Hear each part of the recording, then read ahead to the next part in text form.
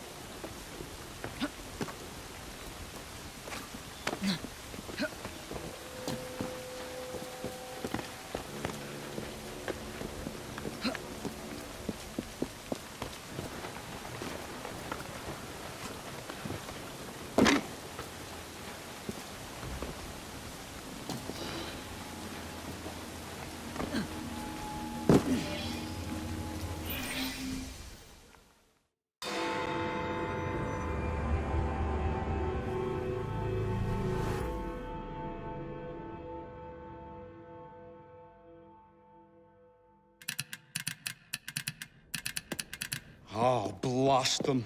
Alec, whatever is the matter? I have been intercepting nothing but poppycock propaganda about soothing syrup and whatnot. No, I swear to high heavens, if Starrick's monopoly continues... Alec, I beg your pardon. These are friends of mine. Evie Fry and her brother, Jacob. Oh, Alexander Graham Bell. Linguist, inventor, and technical expert. Alec, I have something of a favor to ask you. Can you fix this? Oh, looks like the casing is cracked. Oh, comes apart. I see. Could have used one of these to fit my fuses on top of Big Ben. Alec is installing a new telegraph line for our Free Press Association. To combat the Starrick Telegraph Company. Now, if I can mend the fuses connecting independent lines from Big Ben, Starrick will be weakened. Only we are somewhat at a handicap. And... there. Oh, I've removed the mechanism so it may work with your bracer. I'll put it to use immediately. Jacob, wait. Mr. Bell, allow me to help you with your fuses. Oh, you will not find me too proud to accept Miss Fry. Oh, we can use my carriage, if you'd be so good as to hold the reins, though. I'll take that. I can help you.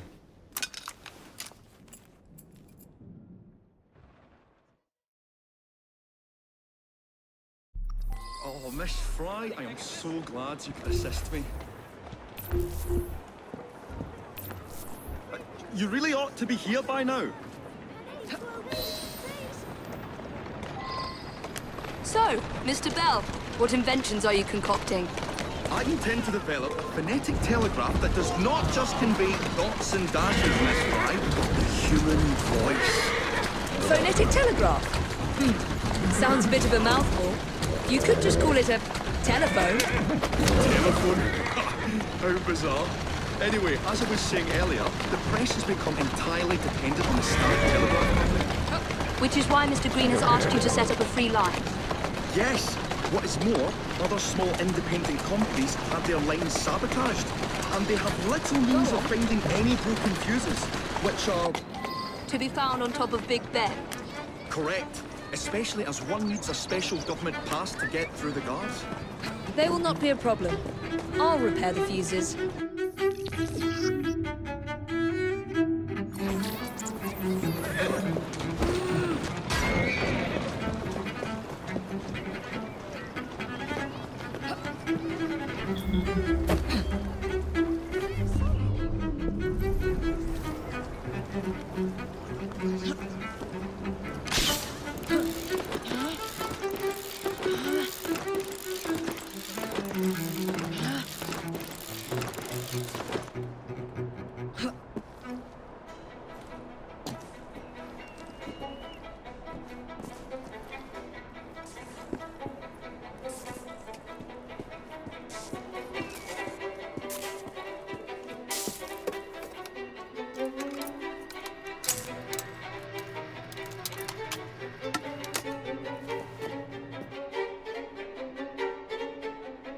Lovely view.